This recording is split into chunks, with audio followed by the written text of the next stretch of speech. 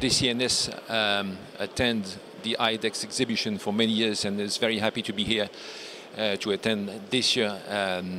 Like in the past, we intend to remain very present in the Middle East at a moment when all the navies around the Arabic Peninsula increase their means, their naval assets, and we intend to remain in these tough competitions and to meet as far as possible all the requirements of the navies all around the region. Navies all around the regions are mainly using for many years patrol boats or small-sized vessels, and what we are considering now is that this size of vessel is increasing, and we think at DCNS we are quite well positioned to answer and to meet the new requirements of the navies. Of course, we already provided a number of large vessels and frigates to Saudi Arabia, for instance, but in the Emirates, and particularly here in the UAE, we think we have good opportunities to meet the requirements of the navies. And specifically with the Gowind class vessel, we were successful with in Egypt in the recent years. This vessel integrates all the warfare capabilities on a medium-sized vessel. We provide high-performance systems integrated on the military platform above sea level and underwater. We think one of the main advantages of this vessel is to propose, for instance, a consistent and extensive anti-submarine warfare capability, which is quite a new requirement here in the Gulf and in the Arabian Sea. We were successful with these warfare capabilities and systems with the Egyptian, and we think we can propose this type of systems also to the navies here all around the Gulf.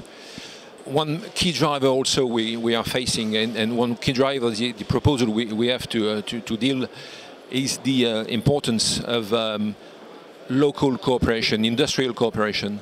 And this is something we are quite strong with, as we have strong credentials for many years all around the world, and we also try to propose our services and offers in this field here in the Gulf.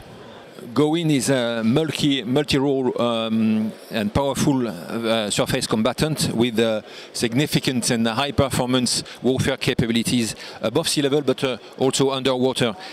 She's fitted with a 76mm gun, 16 Mika-type missile for anti-air and anti-missile defense. She's fitted with a hull-mounted sonar, as well as with a variable depth sonar on the back part of the vessel. This is the fire control system. 8 surface-to-surface missiles, MM40 Block 3. Of course, decoy launchers combined with the electronic warfare, which is fitted in a stacked mast in the main single mast.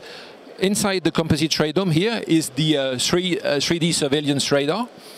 And finally, a large platform helicopter, which is capable of decking a heavy helicopter, but also of housing it inside the hangar. I also mentioned two short-range remote control guns.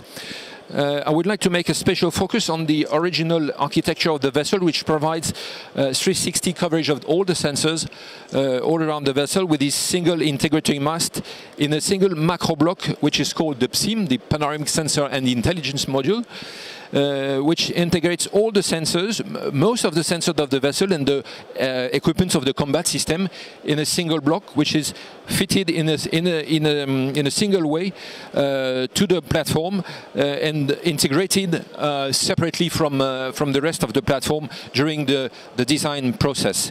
It also includes the ops room, the CIC, inside this macro block, with all the cabinets and technical room that integrate all the combat system.